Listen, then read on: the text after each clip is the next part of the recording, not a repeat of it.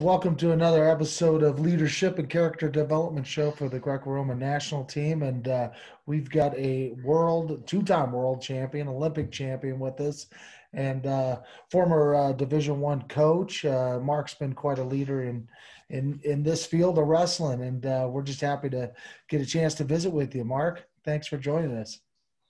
Thanks for having me, Matt. I really have a lot of respect for you, and I've always I really like that story Chael Sonnen told about when you were at my wrestling camp at Rick's College. That was a pretty funny story. Well, the first time I ever met Mark was Rick was right after I started wrestling. I literally started about 2 weeks before this, and I heard that there was a seminar with an Olympic champion, and I should probably go down and learn from him and listen to his stuff. And the only thing I took away from that was what a violent man Mark Schultz was, and how he was willing to rip a guy's shoulder off to win the Olympic medal. And I've kind of tried to emulate that in my entire wrestling career. Was violence does serve a purpose in this sport, and it's a rough sport. And if you're not willing to, get your arm broken or whatever it is, maybe you got to find a new sport. I think you've emulated that concept quite well in your career, Matt. Was that the lesson you were trying to share, Mark? Did I get it right? The lesson I was trying to share was wrestling is the greatest martial art, and if you wrestle, then you don't have to take any crap from anybody. Well, you know what? I think that's honestly why I joined the sport, really, because I was 98 pounds as a freshman in high school. And, I went from a very rural town that didn't even have a high school to a smaller city, just outside of Portland, Oregon there, Gladstone, that had a wrestling program. And,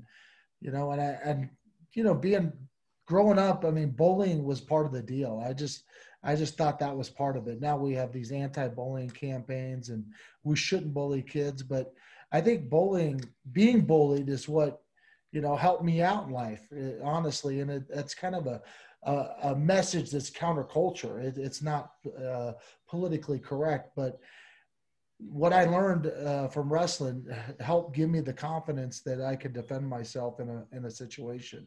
And I think you're absolutely right. I still agree to that statement that wrestling is the most effective martial art. It is, because people don't understand. I have a lot of respect and love for jiu-jitsu. I have a black belt under Pedro Sauer.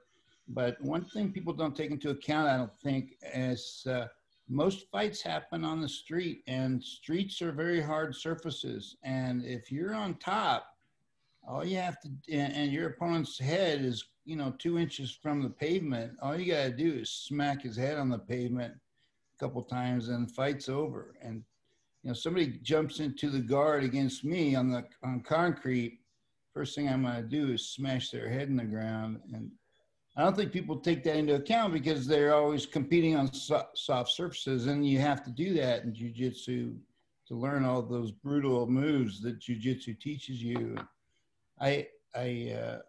So I think the combination of wrestling and jiu-jitsu together is better than each of them separately. Yeah, they are different sports and different tactics and strategies. The goals are a little different. We're not trying to hold a guy on the mat and put his shoulders. We're trying to get him to submit, which is different than wrestling that we do, and that most of the people, when they understand wrestling out there, and the people that watch our show here, they don't look at wrestling as a martial art. They look at it as just a sport. How did you approach the sport? You came in from gymnastics. You had a different background as well, and you got in late as well. I did. I started when I was a junior in high school, and I was a gymnast prior to that. And I didn't know anything about martial arts. I don't think anybody really knew anything about martial arts at that time because, you've got Black Belt Magazine, you've got Karate Magazine, and everybody was trying to look for that one best martial art so that they could choose that and practice that discipline. And I just kept looking and looking and trying to find what martial art was the most effective, and I couldn't figure it out. And all I really knew was what I saw on TV and the movies, and all I really, and at the time, when I was 1975, 76, all I knew was that Bruce Lee was the most famous martial artist in the world, and he was kicking the crap out of 20 guys at a time in Fists of Fury and Enter the Dragon. And I thought, man, if he can beat the crap out of 20 guys at once, I can surely beat one guy, my brother Dave, who, you talk about being a bully. I was bullied my whole life by my brother Dave, and thank God. I mean, but he would always defend me if I ever got bullied by anybody else. He was right there to defend me. But so I made the decision, and I came up with the idea that if I could just, and I wasn't happy with who I was, even though I was a gymnast, I could do incredible acrobatic tricks, but I wasn't happy with who I was. I had a terrible lack of confidence. I couldn't talk to girls. That was a big thing. And I thought, if I could just learn what Bruce Lee knows, then I could show my brother who the real dominant one in the family was. And so one day, me and Dave got into this fight. He knew how to get under my skin, and he got under my skin one day. I think it was on my 15th or 16th birthday or something. And I thought, okay, now I'm going to show him who the real boss in the family is. And so we get out on the front lawn, and I took a swing, and he shot in, and he got the mount and just turned my face into a bloody pulp. And I was so humiliated, but it taught me that wrestling, it was the grappling match for the striking arts. The fights end up on the ground. And so I quit Tang Sudo, which was Chuck Norris's style, and I went up for the wrestling team the very next day. And I just, this is it for me. Wrestling is going to be do or die. And thank God Dave was smart enough to know how effective a martial art wrestling was. And thank God I got into it, because it really did make me happy when I learned how to defend myself through wrestling. That's pretty cool. Go ahead, Rick. Oh, I was just going to say, it's funny you should mention that with the street fight element and all that. One of the ways I paid through school was I worked in a nightclub on the Jersey Shore, big multi-million-dollar club, and we did security. I started off as a bouncer, and we basically ended up hiring my whole college wrestling team to come down, or high school guys, but we didn't look very scary. But we had a few guys on the staff who were either linebackers in football or martial artists from like karate or something. And they weren't very effective when things went down at night and it spilled out into the streets or the alleys or something like that. And like you said, it's going to go to the ground, and you either have to know what to do and be comfortable there against people way outside your weight class or whatever. And, the parameters of like a kata and karate or some other thing, it doesn't do much for you at that point. No, I did not get into wrestling to win tournaments. I got into it to learn how to beat people up, because I was not happy with myself, and I knew that I didn't have confidence. And wrestling is the greatest, I believe wrestling, the greatest character builder. It's the greatest confidence giver that any kid can go out for. I also would like to say to all the parents out there that are listening, that if I had to do it over again, I would get my kids into at least 2 years of gymnastics prior to specializing in any other sport, because gymnastics teaches you to visualize complicated, risky techniques. And when I say risky, I mean, gymnasts have the highest per capita rate of broken necks of any NCAA sport. So, and back when I was competing, we didn't have the spotting equipment and the crash pads that they have today. It was like, you got a couple spotters, and it was just like, hey, go for it, like a flyaway on the high bar, and you just didn't have the safety equipment that you have today. And now, if you look at gymnasts, they're incredibly advanced now because of the advancement of the safety equipment they have. You got a crash pit where you can dive straight in head first and not be hurt. We didn't have any of that when we were learning at Stanford and this other club I went to. So, but gymnastics gives you, I mean, it's not, you have to be a brain surgeon to know that gymnasts are the greatest athletes in the world. And when I say greatest athletes, I mean, can do the most variety of movements of any athlete in the world. I mean, just look at them. They're just incredible. And when you have that kind of ability, you have superior strength, flexibility, explosive power, kinesthetic sense, which is, I have a master's in exercise science. Kinesthetic sense is the ability to know where your body exists in space at all times. And you just come out of gymnastics with this. I mean, gymnasts never get dizzy. When I was in wrestling and I went, let's say I got into a flurry and we went out of bounds, I never got dizzy when I walked back to the center, no matter how, discombobulating that flurry was. Gymnasts are just used to knowing where their bodies are, spinning and twisting in all different positions. And so I would encourage all parents to get their kids into gymnastics for about 2 years before they decide to go into any other sport, because if you can visualize complicated, risky techniques like they do in gymnastics, this is just not a physical thing, it's a mental thing too.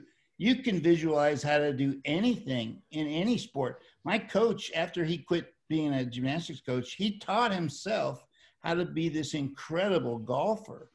And he figured it out himself. And that's what gymnastics will allow you to do. So Mark, it makes me have a question right off the bat for you, because one of the things that Matt had always told me about you that he thought made you very special as a competitor is he said that you had one of the most unique mindsets to competing that he had seen. And he said that you were just an animal but that it was very different than what a lot of other guys might have espoused when they were out there on the mat and training. And so when you talk about that visualization that was happening either before the match or in the middle of it, kinesthetic awareness, how would you describe your mentality, your psychological approach to wrestling, basically in 3 ways? 1, as a sport towards wrestling; 2, during training; but 3, during the match competition. Like, what was your mindset when you went out there? Well, I had 2 things that helped me. Well, I don't know, one helped me and one didn't. One, I was the brother of the greatest high school wrestler in history, Dave Schultz. And living in the same house with this guy, it's like a constant inferiority complex. Because this guy can just beat the crap out of anybody. I mean, in the world. In high school, he pinned Chuck Yagla in the Great Plains. And Chuck Yagla was a 2-time NCAA champion and the OW in the NCAAs. Not only did he beat Chuck in the Great Plains, he beat the World Cup champion Joe Tice in the same tournament. And then that qualified him to Tbilisi. And the national governing body president at the time, Newt Koppel, he was the head of the AAU. And he was like, we're not bringing Dave to Tbilisi. He really couldn't have beaten Chuck, 9 out of 10 times. That was a fluke. And they weren't going to bring him. But the guys on the team said, you got to bring him. He qualified. So they reluctantly brought him. And he took a silver medal, which was higher than any other American on the entire U.S. team. And then he came back to the United States and he didn't qualify for the state championships because he was over at Tbilisi wrestling. And my coach, Ed Hart, who I'm now applying to get into the California Wrestling Hall of Fame, he petitioned the California State Coaches Association to get Dave into the California State tournament qualifiers, which he did at about 170 pounds. Dave only weighed about 160 pounds, but he wrestled all year at 170 because they had a pretty good 160 pounder, and Dave could beat anybody at any weight. So Dave won the California State. He pinned his way to the finals, beat the guy in the finals 12-1. Then he went to the National Open Greco Championships, and he won that. And he got the most falls in the least amount of time, the Guerrerian Award. And this is all while he was in high school. And I'm living in the same house with this guy. So the pressure to succeed was just incredible on me. But I also knew that if I could do fairly well against him, I could do fairly well against anybody because he's the best in the world. So I had a huge advantage being Dave Schultz's brother. And the other thing was, well, first of all, I didn't look at wrestling as a sport so much as I did a martial art. And plus I had a gymnastics background. And plus I had a very low max VO2. You know, max VO2, I have a master's in exercise science. I said that. Maximum VO2 is the maximum volume of oxygen your body can consume. It's measured in milliliters of oxygen per kilogram body weight per minute exercise. And I had only like 50 milliliters per kilogram per minute, and which is 8 points lower than the second lowest world or Olympic wrestling champion ever measured, which is a tremendously, it's kind of like the Oakland A's. Remember Billy Beane in Moneyball, he goes, there's the worst team in the league, then there's 50 feet of crap, and then there's us on the bottom below that. That's kind of like where I was. And so I was a very anaerobic guy. I could not run long distance. I didn't have endurance, but I had incredible explosive power when it came to anaerobic explosions, sprinting. I was a sprinter. And I was the fastest guy on my team, except maybe Israel Shepherd. Me and him were pretty close together. But like if we ran stadium stairs, you know, I was always the first to the top. And so but referees did not like that style of wrestling where you block your opponent off and you defend yourself and then all of a sudden explode. They like the Dan Gable style where you just shoot, fatigue your opponent into exhaustion, and then the guy falls down from fatigue. And, you know, I had to, I mean, there's a lot of stories I could tell about, you know, how I tried to overcome that, but I focused my mind and I focused my, all my energy into trying to figure out how to win. Well, it's not an aerobic sport. It's sort of half aerobic, half anaerobic. How to win this type of sport using a very anaerobic body. And it was something, and at first I tried to eliminate my weakness, which was my aerobic capacity, by running like crazy. I probably, if you added up all the miles I probably ran around the world at least one time. And but a person after getting my master's, I realized I could not improve my anaerobic power or my aerobic power more than about 8 points. So I walked around normally at about 42 milliliters per kilogram per minute. And I could train myself up to about 50, but that's as far as you can go because it's your DNA that determines whether you're going to be aerobic or anaerobic. And there was just no place I could go above 50. And you're born that way. You're either you're born a long distance runner or you're born a sprinter. There's nothing you can do about it. So you were going out there to crush people early because you didn't want to do an 8-minute match with. Well, this is what happened. This is how my style developed. My brother's the #1 recruit in the nation. Oklahoma State offered me a scholarship to get him. They didn't even care about me. That's how bad they wanted him. And so he comes back from Oklahoma State. I miraculously won the state my senior year. I didn't win. I only competed in 2 tournaments my entire life before the state qualifiers my senior year. The Alice South tournament, which I lost my first match and was eliminated. The Monte Vista tournament, which I took 3rd in. Those were the only 2 tournaments I had ever competed in. These are 16-team tournaments. But I knew I was pretty good because at the end of the year, I was always competing with these Stanford guys. I would memorize like Steve Martin routines or Bill Cosby routines, and I'd go over to Stanford and I'd make the coach laugh, and he liked me, so he let me hang around him. And so he let me work out with the Stanford guys. Well, that's a huge advantage for a high school kid to work out with a college guys. The biggest jump in quality you're ever going to make is from high school to college. So here I was working out with these high school guys, college guys, and I'm doing pretty good against them. So even though I wasn't winning in competition, I knew I was good enough to win. And so I won the league, the region, the state, and the section and the state at the end of my senior year. It was a miracle. And I started believing in God after that. It was so miraculous. And and so then I got the scholarship to college. Well, I chose, there's this old saying by, I don't know who said it, what does not kill you makes you stronger. It's not really true. You take a little kid and put him up against Mike Tyson and have him beat the crap out of him. The kid's not going to get stronger. You got to take things step by step. You got to go gradually. So I chose UCLA because I thought if I chose Oklahoma State, they were going to kick the crap out of me and ruin my confidence and I'd never be any good. So I chose UCLA. Dave was at Oklahoma State at the time.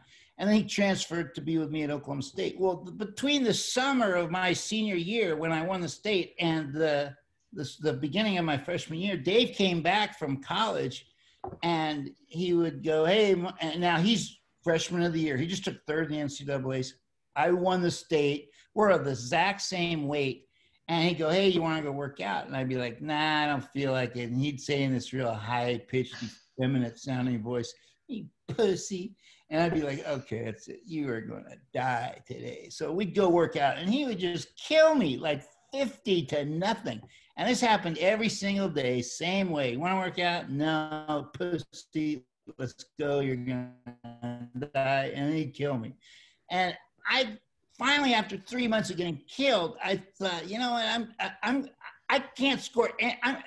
I'm being killed every day, 50-0. If I can't score any points, maybe I can just keep him from scoring points. So I started breaking his locks, backing up. I just became this incredible staller. And I got so good at stalling, I could not only back up and stall, I could hold my ground, and so I could even move forward and still stall. And so I got to where I had an almost impenetrable defense. And I knew if I could keep Dave from penetrating my defense, I could keep anyone. And so that's kind of how my style developed. I was very defensive until I saw an opening, and then I would explode with as much anaerobic power as I could.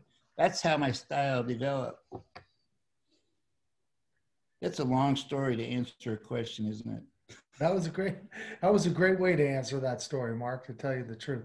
So you guys ended up at UCLA, and then a year later, they dropped that program? Yeah, it was a year after Dave and I left. A lot of people think we left because they dropped the program. That's not true.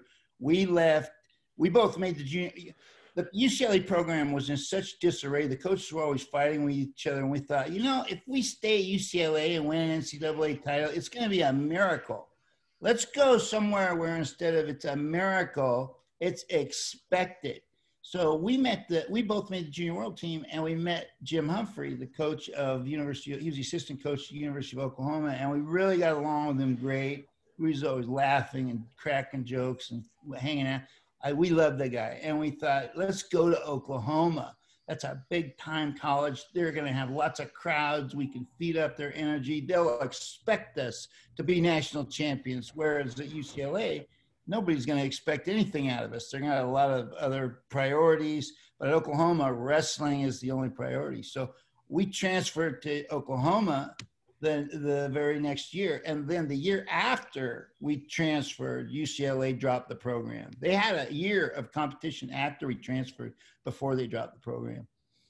Okay. All right. Well, that clears up that story, because I was along those same lines, that you guys left because they were dropping the program.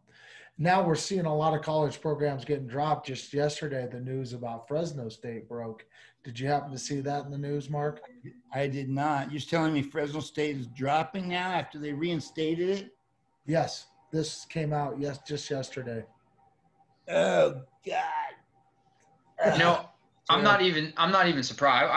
I was a professor at Cal State for the last 4 years. I just left the Cal State system, and with Corona and everything, the system is so over leveraged, and they're internally crashing down. I mean, there's a lot of problems, and it's a tragedy. But man, I tell you what, there's a lot of mismanagement at the CSU. It's really a crime, because wrestling, anybody who's ever done it, anybody that knows people that have done it, knows that it's the greatest character building activity anybody can do. And to eliminate wrestling programs is a crime. It's a sin to me.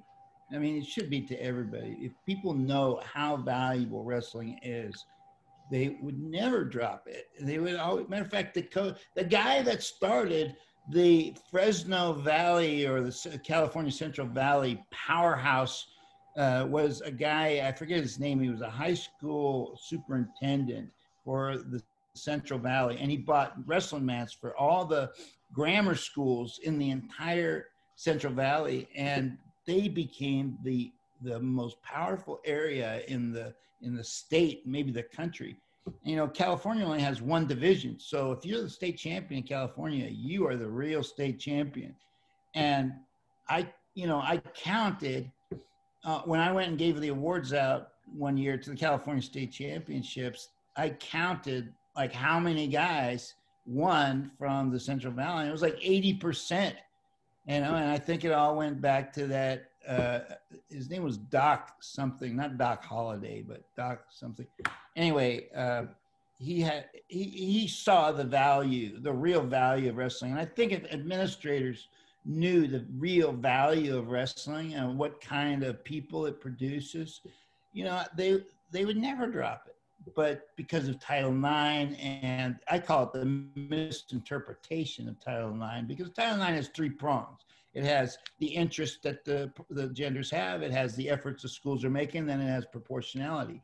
And you can't really prove interest unless you look at intramurals or something, and you can't really, I don't know, prove the efforts the schools are making, but you can always prove proportionality just by looking at the numbers. Well, the truth is, football is never going to get touched because that's the goose that lays the golden egg that funds the entire athletic department. So no one's ever going to cut any scholarships from football. And in order to equalize the number of scholarships between men and women, you got to cut every other male sport out there. And wrestling's always the first on the chopping block because there's no corresponding female sport. It's terrible the way they interpret that law. Well, you know, one of the things that you said, like if they knew what wrestlers were and what it built in people, and, you know, kind of what both of you guys said, you know, sort of a history of being bullied. And I was too. I was 98 pounds as a freshman too. I was a huge dork. I mean, I'm still a huge nerd, but like, you know, like, but it was worse when I was a kid. And I think that if people understood that the role that the sport has played in, you know, it's not, I think the stereotype of like the jock thing is all that accurate because the majority of people aren't Olympic champs. They're kids who get bullied and went there to learn a martial art or how to defend themselves or build some confidence. You know, there'd be a lot more appreciation for it. But I wanted to ask, you know, I was doing some homework last night and I saw a talk that you gave on YouTube, and you had started off with an introduction where you were asking people like, what would you do? What's it worth to you? Are you willing to die? Are you willing to bleed sweat or sweat blood?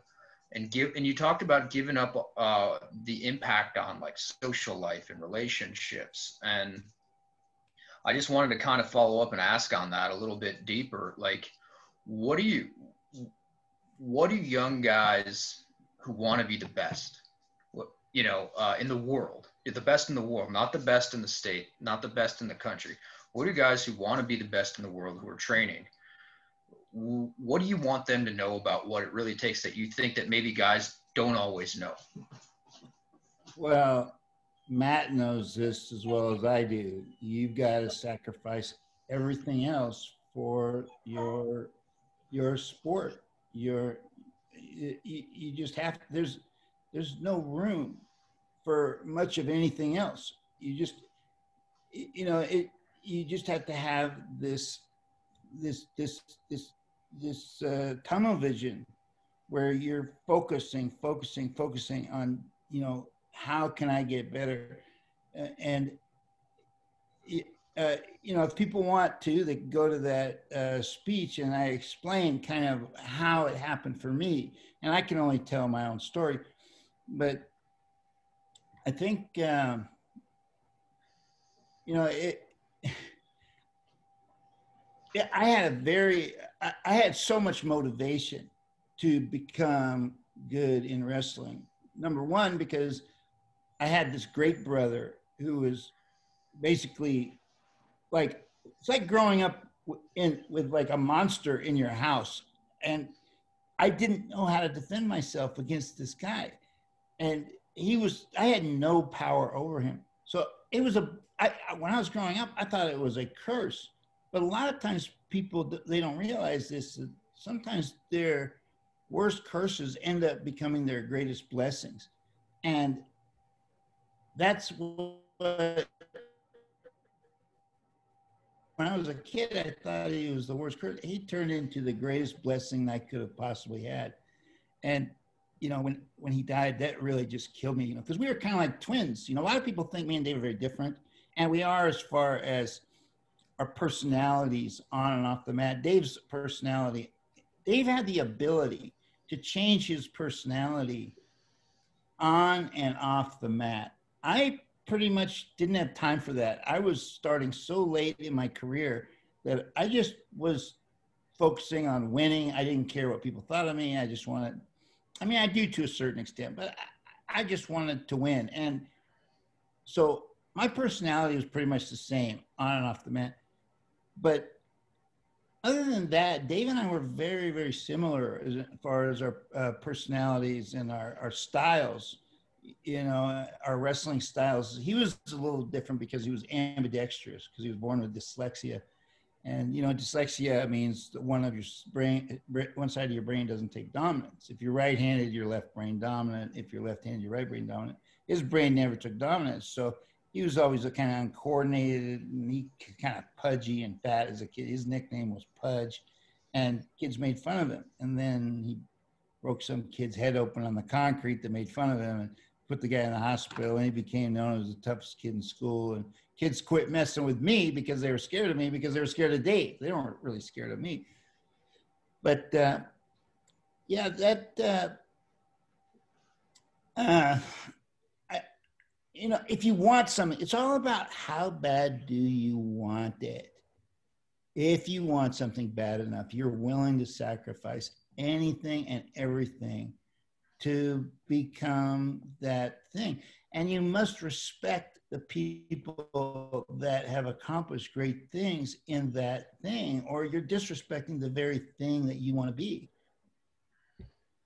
Does that answer your question? I could go on and on, but does that answer? No, that does answer, but it makes me think of something else, because like you, I mean, I was willing to sacrifice, like you said. I mean, I had a wife and I had kids while I was doing this, but I was still making all those sacrifices. But is there a cost for being so single-minded? What is that cost? And has there been a cost in your life? I mean, you were the Olympic champ, you were two-time world champ, you were the best in the world, multiple occasions, you know, and proving yourself.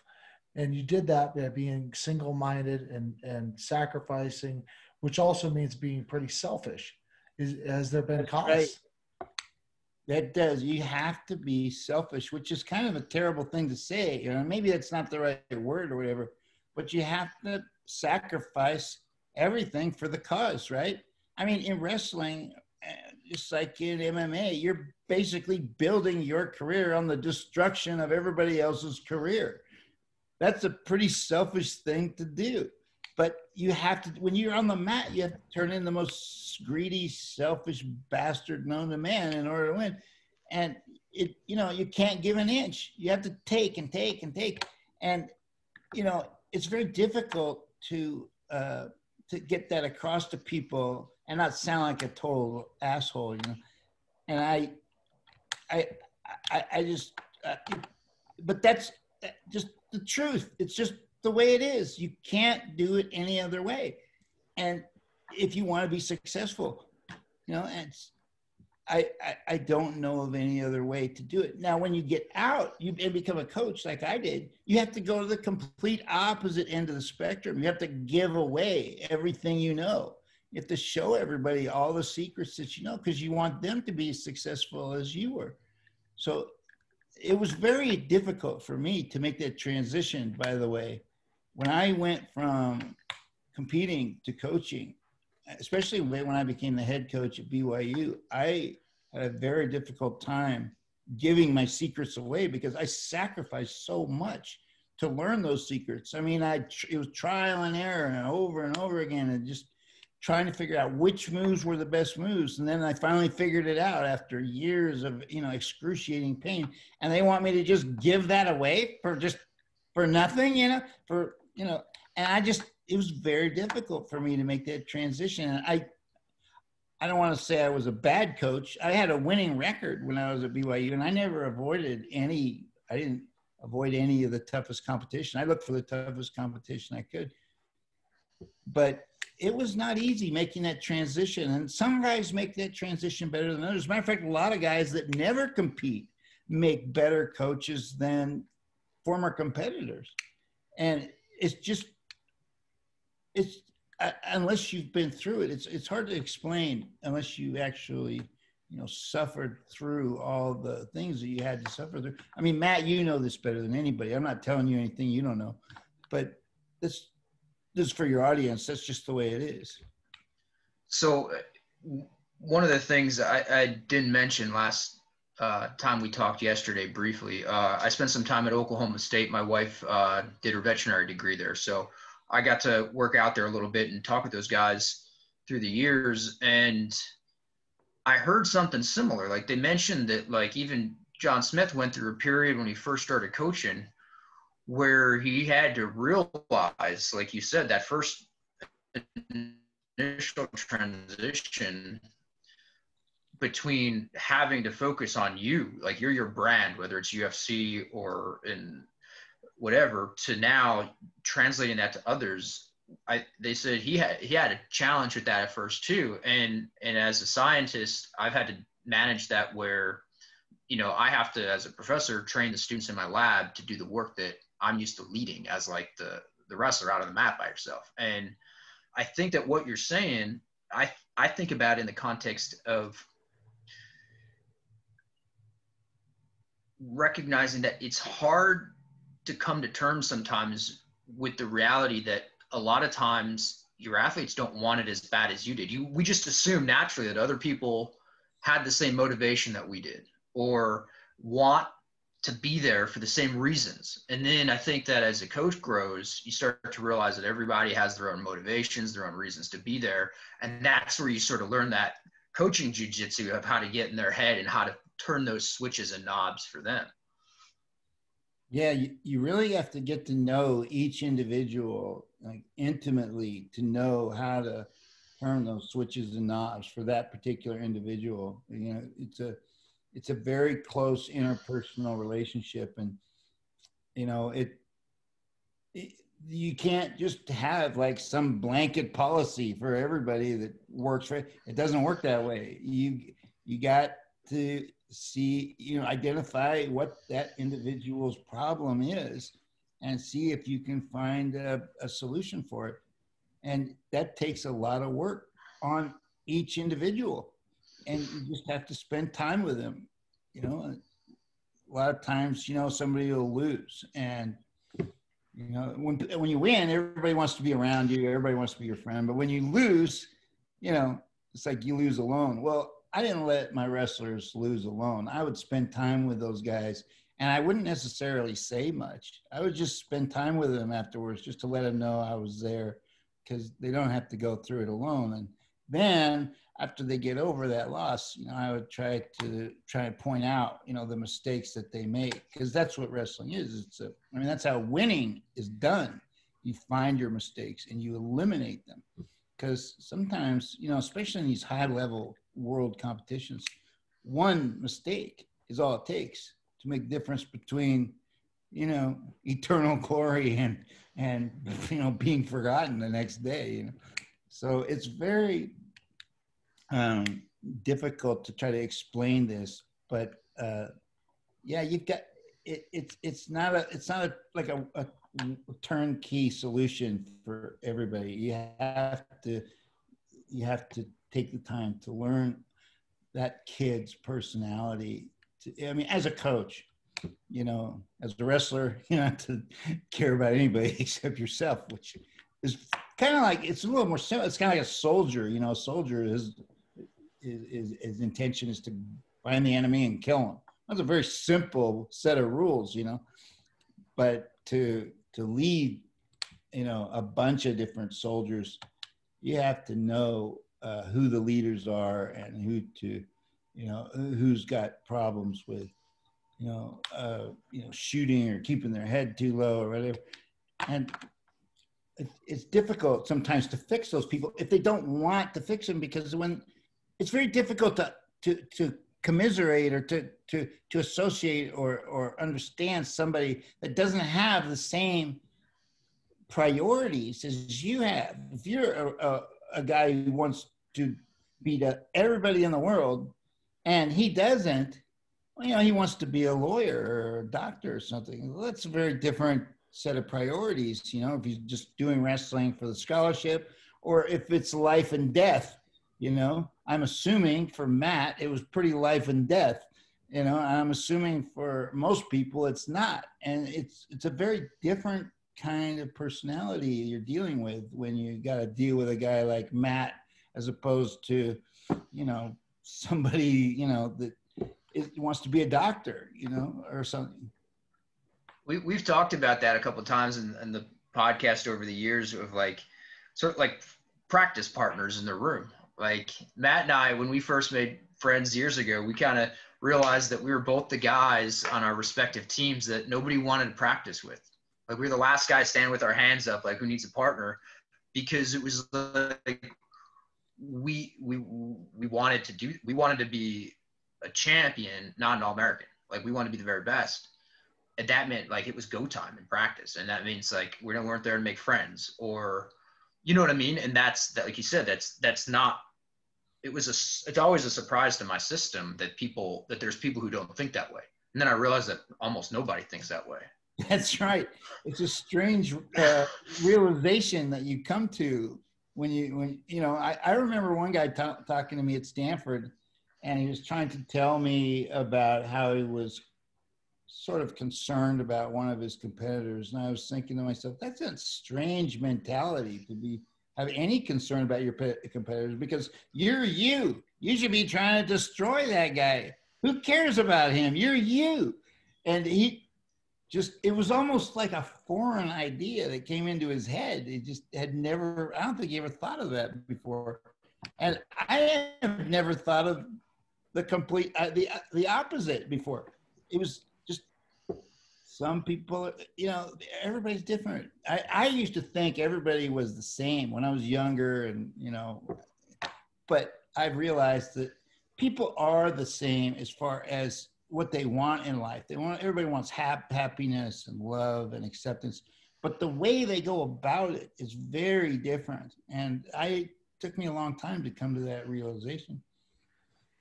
Well, you were on a lot of teams, and you say you were selfish, but in the right way, to win.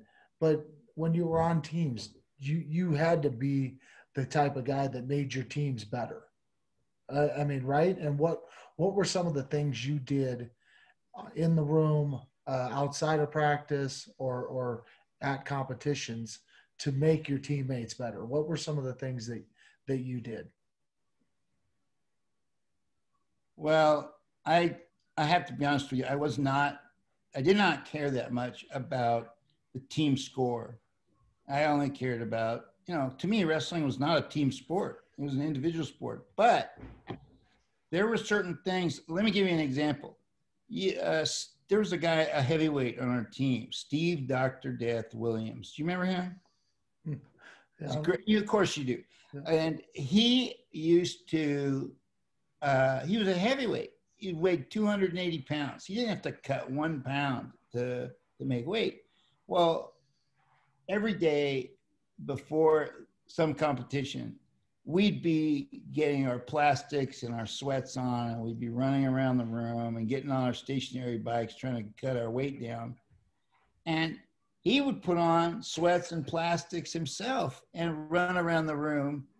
And I looked at this guy in awe, and I loved him for it, because he wanted to show us. And this guy was not a full year wrestler. He was on a football scholarship. He didn't have to wrestle. But he wanted to show us that he was willing to suffer with us. And to me, it just made me love the guy that much more. And because I had been around other heavyweights that were just while we were cutting weight, they would actually eat and drink in front of us. And here's Steve, suffering along with us. And, other than that, I think all you can do is lead by example, because wrestling is so consuming. It's so all consuming that you can't really, if I had somebody ask me a question, like my brother or Andre Metzger asked me how I did a certain move, of course I'd show them. But, I tried to keep my secrets to myself, and only share them with only a few people, that I trusted. And they wouldn't, go blab it to everybody. But I think I think it's just like the military. You have to lead by example. And I wasn't really even interested in being a leader necessarily, or making my team better necessarily, but you could always tell the guys that were the leaders, because they hung out together, and they had, to me, my brother, Andre Metzger, Jim Humphrey, we were like this group, and we hung out together all the time. And the reason when I kind of got into that group because I was Dave's brother, but I want to get in that group because I wanted to put pressure on myself, so that when we went to a tournament and they won and I lost, I was going to be miserable. And there's a part in that movie, The Foxcatcher, where I'm smashing my head against the wall, I'm tearing my clothes off, I'm screaming, I'm crying, I'm punching this lamp. I wanted to make losing the most miserable experience it could possibly be, so I never made that stupid idiot mistake of putting that ugly stain on my name and reputation again. Losing was the crime. It was the sin that I could not commit. And had I not hung around guys that felt the same way, I learned this from Dave. When Dave lost, he'd act the same way. He wanted to make losing so miserable that he never made that mistake again. And so I tried to emulate Dave. It's very easy to get good if you find winners and you watch them and copy them. It's you just watch and copy.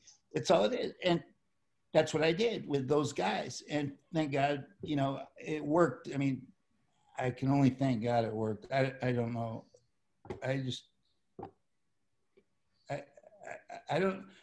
I never knew that I was going to get any good in wrestling. I just thank God that it finally came. I remember the moment it came too. I was wrestling Mike Deanna in the finals of the Great Plains, and I was beating him. This is the year after I saw him take second in the NCAAs to Mark Chiarella, and I was beating him like 3-1. And then it was like this incredible, surprising, exhilarating experience happened to me. It was like the clouds opened up and the gods of wrestling shined down upon me and showed me the secrets of wrestling. And I felt this, and I gave him my leg, and I almost dared him to try to take me down because I knew he couldn't take me down. And I beat him like 8-1. I won my very first college match. That was my introduction from, nobody into the elite class of wrestlers. I think something you said about leadership really kind of resonated, which is that the impact of leading by example. There's a saying that says, preach the gospel, and if necessary, use words. Where it's what you do, it's the actions that people want to follow. Because there's guys who could be real vocal, you say all the right stuff, but if you're not doing the right stuff, nobody really wants to follow those footsteps, and like you said, that you want to follow winners, you want to mimic the winners. And so it's like those actions matter. And when you mentioned the military thing, it got me thinking that, so one of the books that I read maybe a year or two ago, written by some guys you might know, the Bannock brothers. I know you guys had some matches, and they wrote a book basically called Service Leadership that was actually pretty good. And it was their kind of framework of leading from the vantage point of being a servant, kind of what you talked about on the transition to coaching, where it's like now you're there in order to actually essentially wash the feet and serve the people around, serve all those guys in fundamentally different ways. And that's the way to propel those guys forward through that capacity of leadership. And I think wrestling is so special because you have that individual component, but yet even if it's just you and your brother Dave in the wrestling room, you guys are there helping each other to get better. Even if it means being selfish, to be a barbarian against each other in the training room to try to kill each other, you know that we're trying to kill him is out of love, because you know that that's what the Russian's going to try to do to him. He's going to try to kill him. So I better try to kill him, because that's how we're going to get stronger. And that's how we're going to find those weak links I don't think people understand just how valuable our opponents and our enemies really are to us, because they give us the opportunity to practice our most brutal moves without any feelings of remorse or mercy. And I remember there was this, in Oklahoma's wrestling room, we had these 3 posts, held up the roof, and there was padding around these posts. And there was one post, and around the base, there was padding on each post. And around one post, there was no padding. It was just bare wood. And so my greatest opponent to make the team at Oklahoma was Israel Shepherd. And this dude was a badass. He was built like Hercules. He had him and I would finish first and second in every sprint race we had. And I thought in my 20-year-old brain, if you can ever get your opponent, and who's trying to beat you off the team, up in the air and aim their head towards that bare wood, that's what they should be doing. So every time I got Israel up in the air, I try to aim his head and try to just kill him. But I had no feelings of remorse, no feelings of mercy. And looking back on, at the time, I was like so emotional and so, trying to just create all this emotion.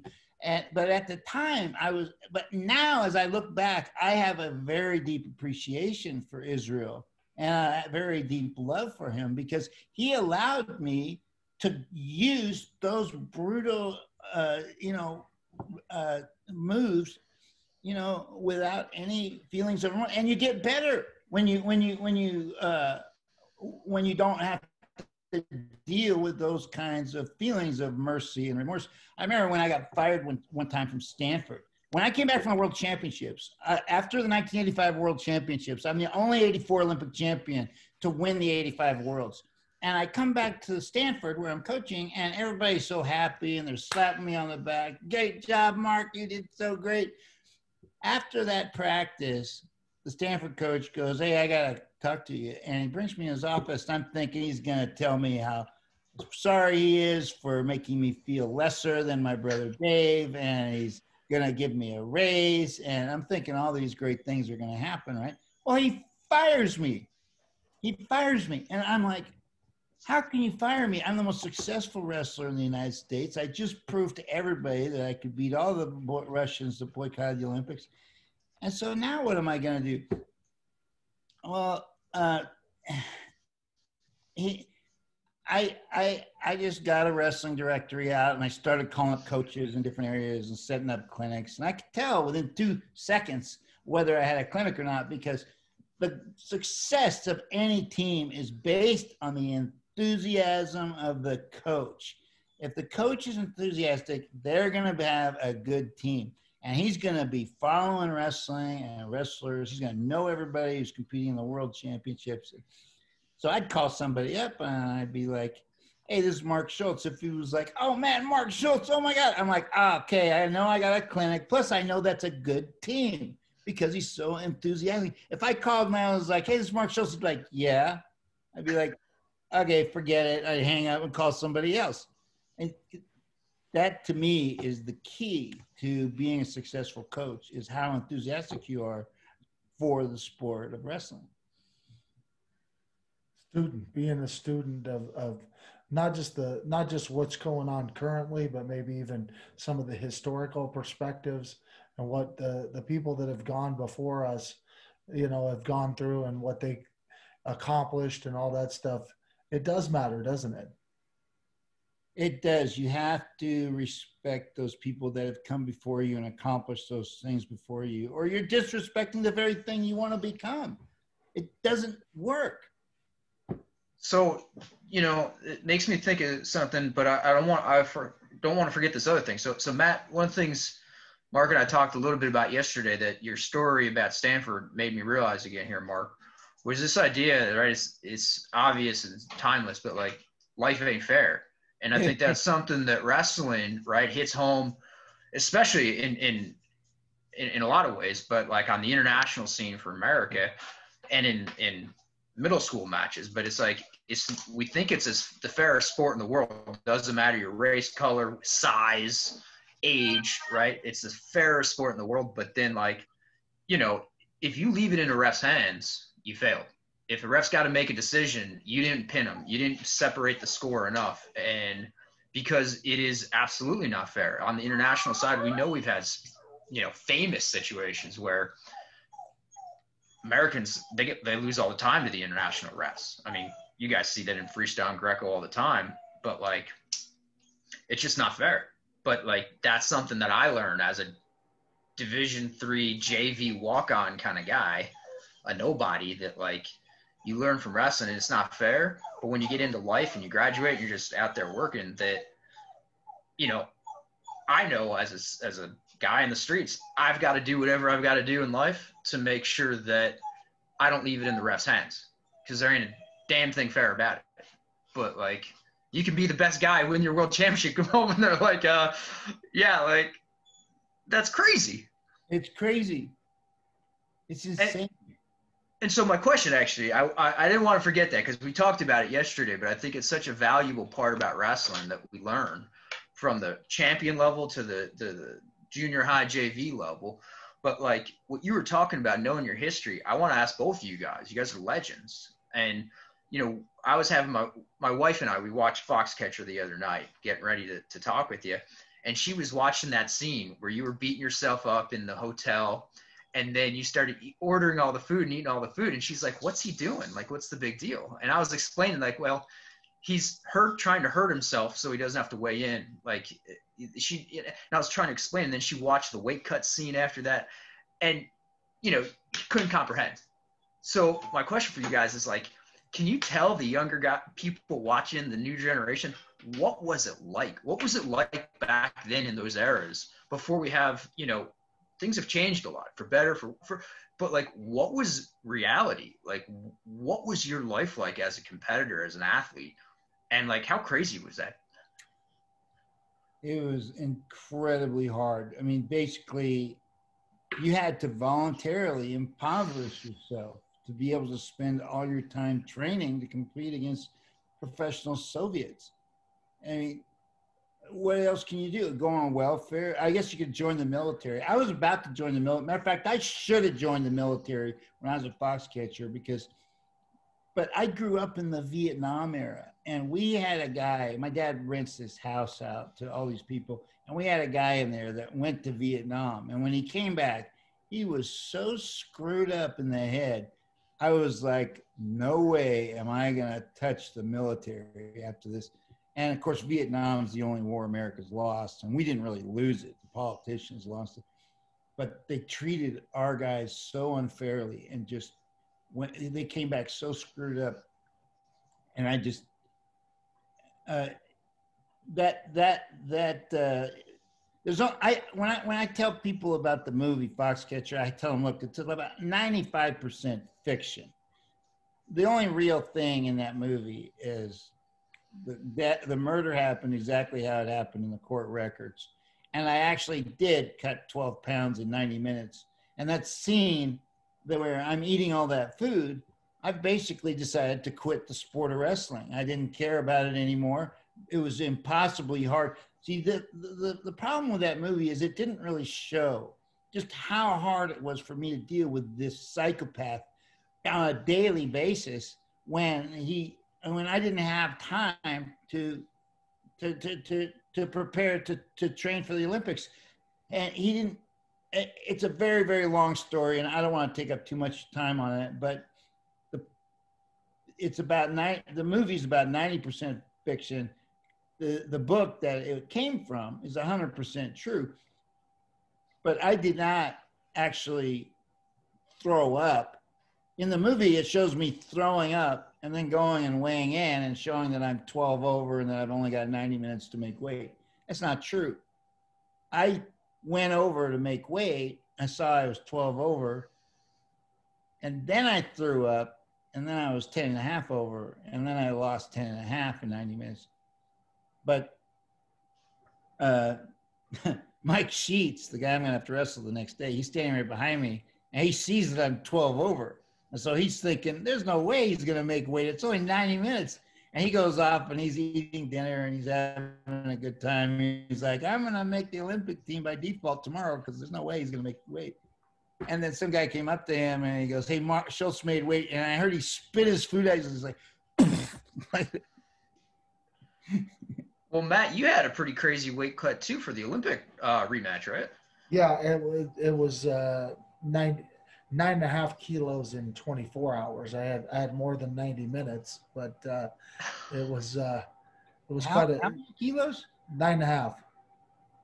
9.5 kilos, not pounds. Not pounds. But this was 24 hours. This was That's 24 hours. Amazing. This was after the court case, and I got the go ahead for the re-wrestled the match, and as you know, I beat the opponent 9-0 back when it was a 10-point tech fall. But the court case continued. The cases continued on after that, and there was more arbitrations and more appeals and all that. But I finally got what I wanted, which was an opportunity to have a fair match re-wrestled, and they said, okay, it's tomorrow. Wow. So, yeah, that was but besides the difficulties of like Mark said was not having enough money to just even feed your family. The difference between me losing in the 96 Olympic trials was the difference between me not being able to afford to live in Colorado Springs and train at the Olympic Training Center anymore. When I took third that year, I on the team, I was getting the $500 stipend instead of the $1,000 number one stipend. That was the difference. And so ultimately I had an opportunity, and I was very blessed to get that opportunity to go coach at the University of Nebraska while I was finishing up, trying to make an Olympic team, but it was another quad away. But I had 4 years to prepare, and, just the fact that I was able to have that salary allowed me to come back and travel out to Colorado Springs almost on a monthly basis, even though I was living in Nebraska at the same time. And that's where I started changing my thought process and started working with a lot of athletes. One of the athletes that I was working with before I took that position was Chael Sonnen, who ended up moving out to BYU to be a part of Mark Schultz program. When I was coaching him, he was still in high school. And I just remember his dream was to wrestle for Mark Schultz. And, I kind of want to hear a little bit, because that was all he wanted to do. He wanted to go out and wrestle for Mark Schultz. And here's a Catholic boy going to a Mormon college. How did that end up?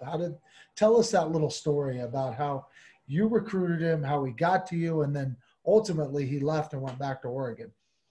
Yeah, First, I have to tell you, I really love Chael Sonnen a lot. I think he's a great guy. He's one of my favorite guys that's ever wrestled for me.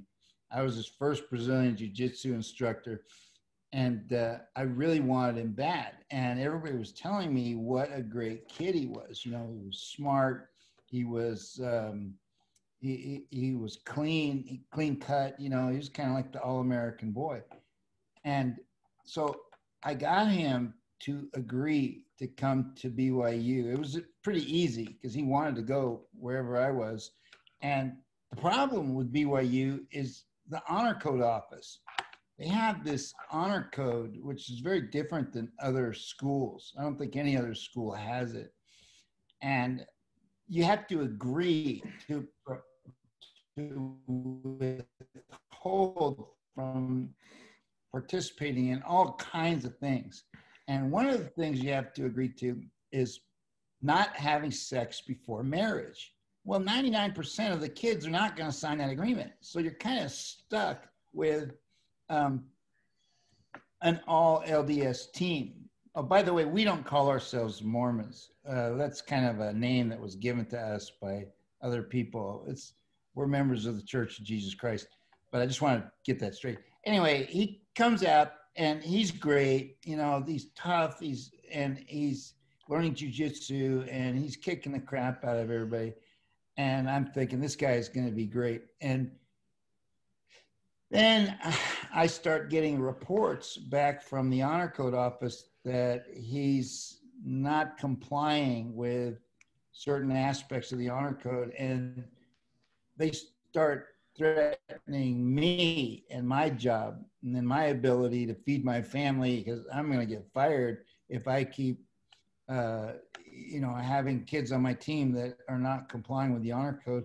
And so I took him aside and I said, as much as I love you, Chael, I don't think this is the right place for you. And so he transferred back to the University of Oregon. And I really, I love the fact that he came and wrestled for me, but I really, I missed him when he left. And I was really disappointed that we couldn't stay together for his entire college career, and it just wasn't the right place. And, I used to think before I came to BYU, I used to think, all right, I'm going to have completely new plans. I'm going to bring in all these non-LDS kids. I'm going to get all these Mexican kids. I'm going to get them scholarships through the multicultural office. And I'm going to pack the team with kids that are on multicultural scholarships. And I don't care about what religion they are. I just want to get the best wrestlers in there. Well, after I was there for about a year, I realized other people, other kids, other non-LDS kids just could not withstand that kind of environment. It's too restrictive for them. But for these LDS kids, they've been brought up in that environment their whole life, so it's no big deal to them. And I think it was a culture shock that hit Chael when he got there, and it caused a problem for him and for me. And I regret losing him, but I love the guy, and I'm glad he came there, and I get to claim that I was his first jiu-jitsu and wrestling coach in college. So, and then BYU, and plus it really wasn't the best place for him to go, as it turned out anyway, because they dropped the program a couple of years later. And so it was like, I could have got Rulon Gardner to go there. But I was being told by my athletic director that we're on the chopping block for Title IX. Well, how do you convince a kid to come to your school when you know that this program may not be around in the next year or two? It's like you got to lie to the kid to get him to go there. I can't do that. So but I ended up with an all LDS team, just like the previous coach. And we ended up winning we won the WAC conference, but we weren't in the WAC conference when we went. That was a big deal to win the Western Athletic Division Conference. And we were always third or fourth and stuff, but we finally beat everybody in the WAC conference, but we weren't in the WAC conference when we did it. We moved into the Western Regionals in preparation for dropping the program. And the program was dropped by an All-American wrestler athletic director. He comes up to the wrestling room and he tells us we're going to be dropped. And I was like, what's going to happen if you drop us? You're an All-American wrestler. You were fifth in the NCAAs for BYU, and you're dropping your own sport. You know what's going to happen to your name? It's going to be mud. In the next year, everybody in high school is going to revolt and turn on you, and your name's going to be ruined. But, he was being forced to do it by the president, BYU president, to comply with this, I call it the misinterpretation of Title IX. So that's before we finish up, I want to hear your journey from wrestling to getting a black belt in jiu-jitsu, and ultimately you fought in the UFC against Gary Goodrich. But how did you decide? All right, I want to start studying jiu-jitsu because I still study jiu-jitsu. I didn't start doing it till after I competed in MMA. I never I mean catch wrestling, submission wrestling, but I never put on a gi. Yeah. But now I train daily with a gi on still. Okay, great. Yeah, I'm still not as good with a gi on as I am without a gi. Obviously, probably for the same reason that you are. We're wrestlers. We don't wear gis. So, but what happened, the way I got into it was I was just minding my own business, at my house in Provo, just, I don't know, waiting for practice to roll around or something. And I get this phone call from some guy. His name was Steve Bishop. And he says, "Is this Mark Schultz, Olympic wrestling champ?" I go, "Yeah." He goes, "The greatest jiu-jitsu fighter in the world is in town. Do you want to fight him?" And I said, "Well, what are the rules?" And he was trying to intimidate me. He's a real prick. He goes, "There are no rules." I was like, "What are you talking about? There are no rules. What are we?" And I'm thinking to myself, what's he talking about? What are we going to do? Commit a homicide on the BYU campus?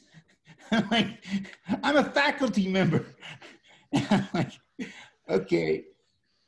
I said, "You tell him." I just said, "Okay, I'm not going to let somebody punk me." And I go, "Yeah, you tell him to meet me in the BYU wrestling room a week from Thursday." And I'm thinking, what are we going to do? We're going to commit a homicide? So that's what I thought we were going to do.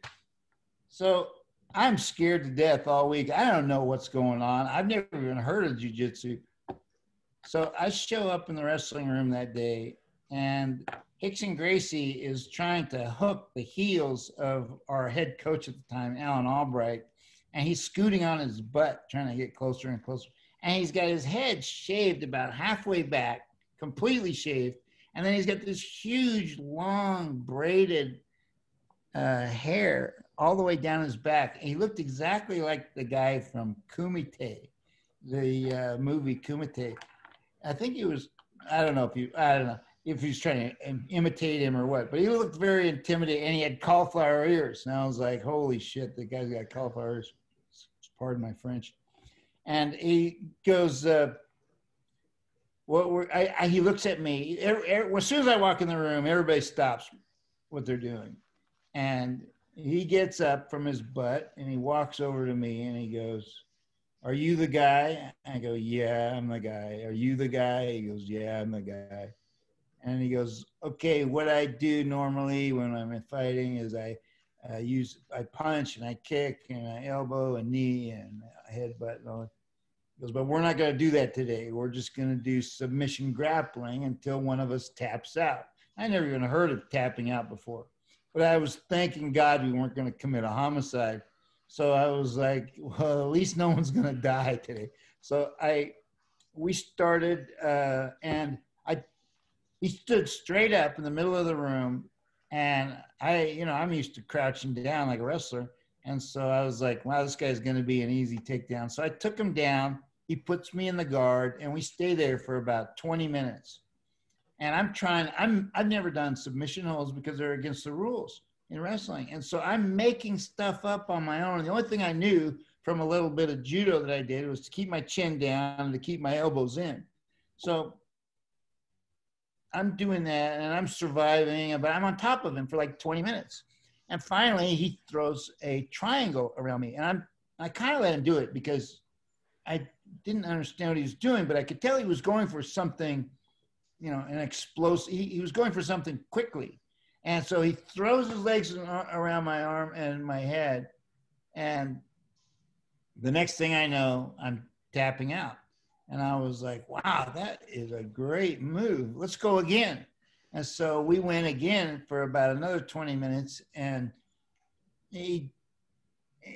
I'm on top of him for like 20 more minutes. And I'm not getting any submission holds on him. And I'm making stuff up on the fly and nothing's working. Of course, this guy knows how to stay out of submission holds. And so I thought, I've been on top of him for 20 minutes. Nothing's happened. Maybe I'll let him try and get on top of me. So I let him reverse me. And me being a wrestler, I brainwashed myself to go belly down. Well, that's the worst thing you can do in jiu-jitsu. And so I go belly down. I'm like trying to keep him from turning me. You know, I've got my arms out. And he just slips in up rear naked, and I'm tapping out again. And so afterwards he goes, man, you're the toughest guy I've ever gone against. This is what he told me. He goes, if you learn what I know, I'm going to quit. And so I thought that was a great compliment. And I loved him for saying that. And I became a student of his student. His student was Pedro Sauer. And I called up Pedro and I said, can I be your student? He's like, yeah, my friend, come on down. And I became a student for like 3 years. And then the UFC came to America, and Pedro had this fight in Salt Lake City. It was the first no-holds-barred fight in the state of Utah, and it was against Lance Batchelor, a 250-pound bodybuilder, and he beat Lance, and his gi was all covered in blood. It was just a huge amount of testosterone in the room at the time. And then Pedro calls me and goes, Dave Beneteau, he's either first or second ranked in Canada heavyweight wrestling. And he goes, he's going to fight in the UFC, in UFC 9. Can you train with him? I said, sure. So he comes down to BYU and he trains with me for 2 weeks. And one day I lifted him up and I slammed him and I broke his hand. And I took him to the hospital, and the doctor said, well, if we put a cast on, you can't fight, obviously. They're going to know you got a broken hand. But if we put a plate in, you might be able to, you know, keep it secret and then fight with a broken hand. And so I went to Detroit with him. And during the press conference, somebody tattled on Dave and said he's got a broken hand. And the fight doctor went over to Dave, took a look at his hand and said, I'm not going to let you fight. So I went over to the promoter and I go, hey, what do you think about the idea of me taking Dave's place? And he goes, oh, that's a great idea. You're an Olympic gold medalist. When you lose, it'll be even better. I was like, all right. So we start negotiating a purse right then and there. And we couldn't come to an agreement. I wanted $50,000 to win or lose, and they wanted $50,000 to win, 25 to lose. And we couldn't come to an agreement. And finally, they keep calling me all during the night, waking me up at all hours of the night. We need a decision. We need a decision. Finally, at 10 in the morning, they go, if you don't decide right now, we're going to get somebody else, because they had to have somebody. So I went down to the lobby and I went over to a corner and I started to pray. I go, give me a minute. And I started praying, asking God what I should do. And I got this very strong feeling that I should do it. So I got up off my knees. I went over. I said, I'll do it. I signed the contract. 8 hours later, I was fighting in the octagon. That's how it happened. And one fight, and that was it. One and done. Yeah, well, what happened after that was a lot. This is in the no-holds. This is before the invention of MMA. This is NHB. Right, NHB. So there was a lot of negative publicity about this fight. And I was put on the cover of the Salt Lake Tribune on top of Gary Goodrich. This is a color photo. It's blood on the ground. This is a LDS community I'm living in. And a lot of the women got upset that a BYU faculty member, I remember this quote, this woman goes, I don't think it's appropriate for a BYU faculty member to turn one of God's children into hamburger. And so I got called on the carpet. BYU president calls me into his office, and I go into the office and I said, and he said to me, Mark, you can keep working at BYU, but you can't do that. That's not what we're about here. And I had 3 kids at the time, and they needed health insurance. And so I decided to just keep my job and because there was no real big money in UFC at the time. I mean, if you won a 3-man tournament, it was like $50,000. That's not very much for winning a 3-man no-holds-barred tournament. And if you lose, you get nothing, and you got a bunch of hospital bills. So I thought I better just keep my job. You know, nowadays, if it was the money they had nowadays, I would I would have probably fought it. And plus I was 36 years old. My back had herniated. I was not in the greatest shape physically. So I decided to just stop fighting at that point and retire 1-0. Mark, thank you for sharing that story with us, and thanks for joining us today and giving us some good leadership lessons. And it was just a pleasure to reconnect with you and chat. And hope you guys are the fires are out down in Southern Oregon. And how's that going? Is that better? My city, Phoenix, Oregon, is the most damaged city from the fires of any other city in the state. There's 1,000 homes were burned down. If you drive down Highway 99, you can see just all of these places, businesses burned to the ground. But thank God my home wasn't affected. I was covered in smoke though for about a week, and I bought a little air filter thing to try to breathe better. But thank God my home wasn't affected.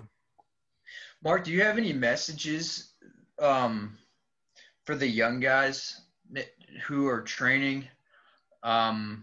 Because, one of the things I think is, about amateur wrestling, and I think you're in a unique position given the prominence of your Foxcatcher story.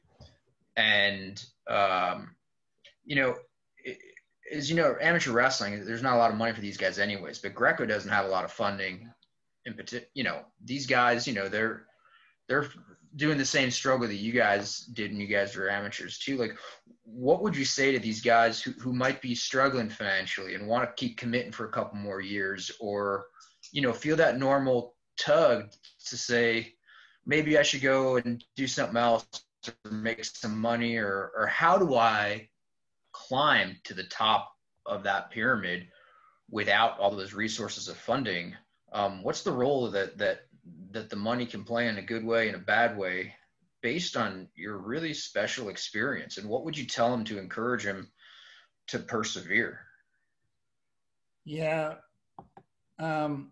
Wrestling is, everybody knows it's the hardest sport there is. And you can live off your parents when you're in high school.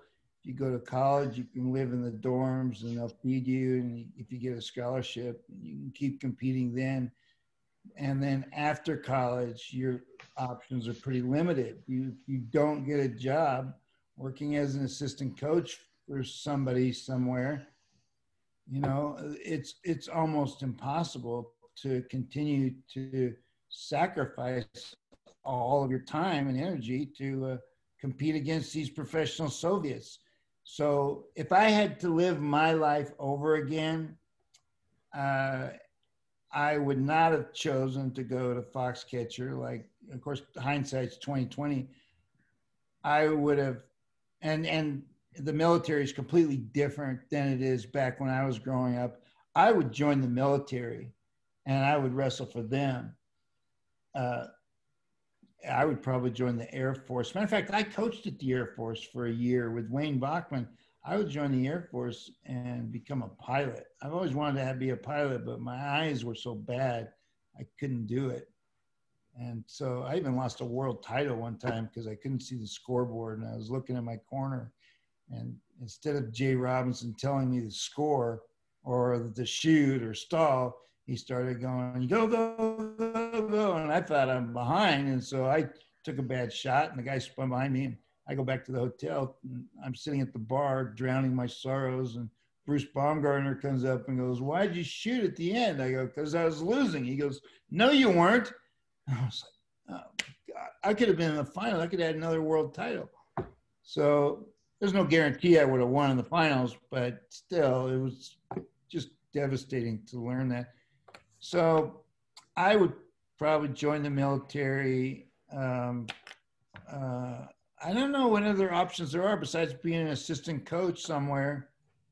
I don't know. Wrestling is tough. There's not a lot of options out there for us like there is in, I just brought Mansour Barzagar over from Iran. He's the first world champion ever. He's also the national coach for Iran for like 20 some odd years. And when he won the world title, they gave him a copper mine just gave it to him. Here, have this. Come. And he took the money he made from there and he bought office buildings, apartment complexes, became one of the richest guys in Iran. And then he wanted to come to America to be closer to his daughter. And they asked me to write a letter to help him come here. And I said it would be an honor. And so I wrote a letter and we got him to come here. And now I have dinner with him about once a month. But when Trump came out with his anti-Muslim ban until we figure out what's going on, I was asked if I agreed with that. And I said, yeah, I agree with it. At the same time, I'm bringing a Muslim over from Iran. And so the Daily Mail makes this huge article about how I'm anti-Muslim and all this. And I'm bringing a Muslim over from Iran while they're writing this terrible article about me. So that doesn't really have anything to do with your question. No, but you answered it pretty well. And we, especially in Greco, that's one of our huge advantages is we have a really strong military presence with the Marine Corps and the Army WCAP programs. Very strong. You know, a lot of our national team and our world team members are comprised of the military branches. So we're very fortunate in Greco. And freestyle, you know, they're really starting to add these regional training centers to the college programs. They're separate, but they train alongside the college athletes. So that is helping in freestyle. And we're starting to add some of those to our Greco program as well. So, but you got to love it. And you got to be willing to sacrifice and dedicate everything to it to be the best in the world. Well, you know that better than anybody, man. And that's true. The amount of sacrifice that goes into becoming a world-class wrestler is unparalleled in any other endeavor there is. I remember. But it pays you back. It pays off. You end up becoming a much better person, much more confident. You know how to fight. It permeates every other part of your life, every other part of your body and mind and soul. It's worth it. It's been an honor and a pleasure. Thank you, Mark. Matt, you take care, buddy. All right, brother. Okay.